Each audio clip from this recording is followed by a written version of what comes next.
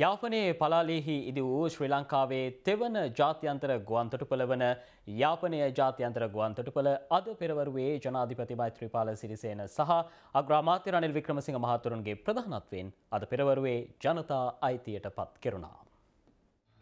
එවකට රාජකීය ගුවන් හමුදාවේ 160 203 සහ 354 බලගණයන්ට නිවහනව තිබූ පලාලි ගුවන්තොටුපළ දෙවන ලෝක යුද්ධය අවසන් වීමත් සමගම ත්‍යාගයක් ලෙස සිවිල් ගුවන් සේවා අධිකාරියට හිමි වුණා. ඉන්පසුව 1947 දෙසැම්බර් මාස 10 වනදා ප්‍රථම වරට සිවිල් ගුවන් සේවා සඳහා විවෘත වෙනවා. ඒ අනුව රත්මලාන ගුවන්තොටුපළේ සිට පලාලි ගුවන්තොටුපළ දක්වා ගුවන් සේවයක් ආරම්භීම සිදු කෙරුණා. ඉන් අනතුරුව එයා සිලෝන් යානා ගමන් ඇරඹීමෙන් පලාලි ගුවන්තොටුපළේ ප්‍රථම වතාවට ජාත්‍යන්තර ගුවන් ගමන් ආරම්භ වූ අතර උතුරේ සිවිල් යුද සමය තුළ නවතා දැමෙන මෙම ගුවන්තොටුපළ අද සිට නැවත යාපනය ජාත්‍යන්තර ගුවන්තොටුපළ ලෙස හැඳින්වෙනවා. එසේම එළඹෙන නොවැම්බර් 5 වනදා සිට මෙහි මෙහෙයුම් කටයුතු ආරම්භ වීමට නියමිතයි.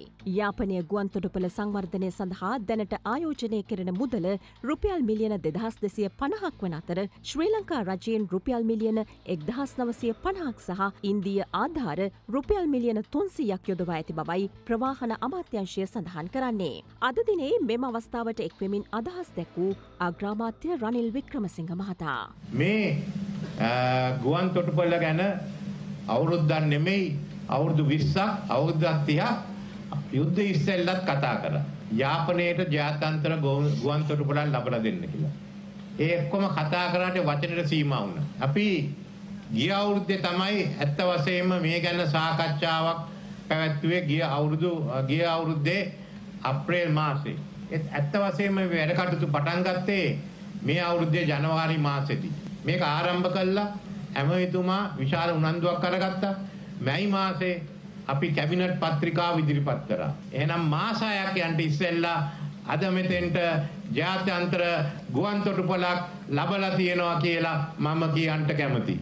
මේ ගුවන් තොටුපළ නිසා අපිට තවත් ජාත්‍යන්තර ගුවන් තොටුපළ ලැබිලා තියෙනවා. කවුරුත් හිතුවේ නැති වැඩ කොටසක් අපිට කරන්න අවස්ථාව ලැබීම ගැන මම සන්තෝෂ වෙනවා. අපි විශාල මුදලක් මෙහි වියදම් කළා පටන් ගත්තොත් ඒ මුදල අපි කොයි විදිහටද නැවත වරක් ලබා ගන්න කියලා. ඒ අනුව තමයි අපි තීරණය කරේ අධියර 3කින් මේ ගුවන් තොටුපළ ඉදිරියට ගෙනියන්න. ඒ වගේම අපි අමාත්‍යාංශයක් හැටියට ශ්‍රී ලංකා ඉතිහාසයේ පළවෙනි වරට ගුවන් සිවිල් ගුවන් ප්‍රතිපත්තිය අමාත්‍ය මණ්ඩලය විසින් අනුමත කරනු ලැබුවා. ඒ හරහා අපිට උතුරේ යාපනයේ ගුවන් තොටුපළත්, ඒ වගේම නැගෙනහිර මඩකලපුව ගුවන් තොටුපළත්, ඒ වගේම බස්නාහිරට කටුනායක ජාත්‍යන්තර ගුවන් තොටුපළත් වැනි දකුණට මත්තල ගුවන් තොටුපළ දියුණු කිරීමේ වැඩ ප්‍රමාණය අද වෙනකොට අපි ආරම්භ කරලා තියෙනවා. මැතිවරණ කොමසාරිස්ගෙන් මම අසා සිටියා මේ උත්සවයට එන්න පුළුවන්ද බැරිද කියලා. එතුමා කිව්වා අපේක්ෂකයන් ගැන කතා කරන්නට එපා. දේශපාලන පක්ෂ ගැන කතා කරන්නට එපා.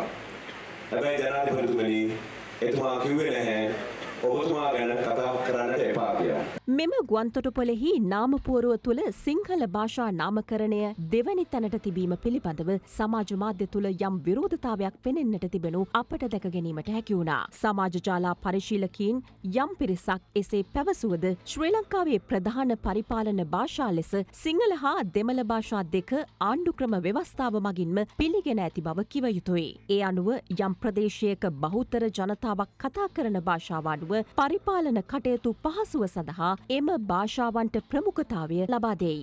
එහෙත් ඇතැම් ජාතිවාදී පිරිස් අනවශ්‍ය ගැටුමක් නිර්මාණය කිරීමේ අරමුණින් මෙම නාමපුවරුව යොදා ගැනීම කනගාටුවට කරුණක් බව කිව යුතුමයි.